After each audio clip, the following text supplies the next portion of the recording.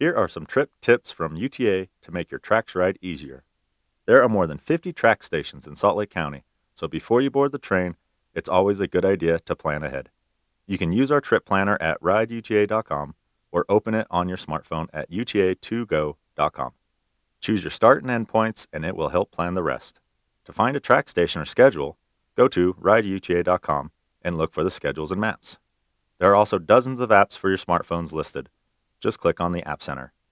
If you're already at the station, the platform has posted schedules and electronic signs with departure times. Whether you're headed to the station or you're already on the platform, please remember, only cross at designated crossings. And always look both ways before crossing and stand behind the yellow line. Before you get on the train, remember to pay your fare. You can buy a ticket from the ticket vending machine or tap on with your electronic pass or FarePay card. FarePay is a reloadable card. It's pretty convenient. To learn more about the FarePay card, go to fairpay.rideuta.com. In UTA system, a TRAX train is either a red line, a blue line, or a green line train, and that is displayed on the front of the train. We call it the header. Be sure to read the header to find out which train it is. When the train you want arrives, wait for it to completely stop, and when the door button lights up, press it. If the door button is not lit up, go to the next door that is. When the doors open, let people exit the train first. They might have a connection to a bus or front runner. After they exit, come aboard, find a seat, and enjoy.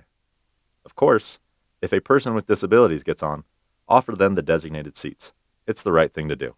By the way, every TRAX train in UTA system is wheelchair accessible. If you have a wheelchair yourself and the train you want looks like this, go up the ramp to what we call the high block. The train operator will help you board the train. If your train looks like this, you can board the train from anywhere on the platform because each door has its own ramp. After the train stops, press the blue wheelchair button, wait for the ramp to come out, enter the train, and place your wheelchair in the space designated for you.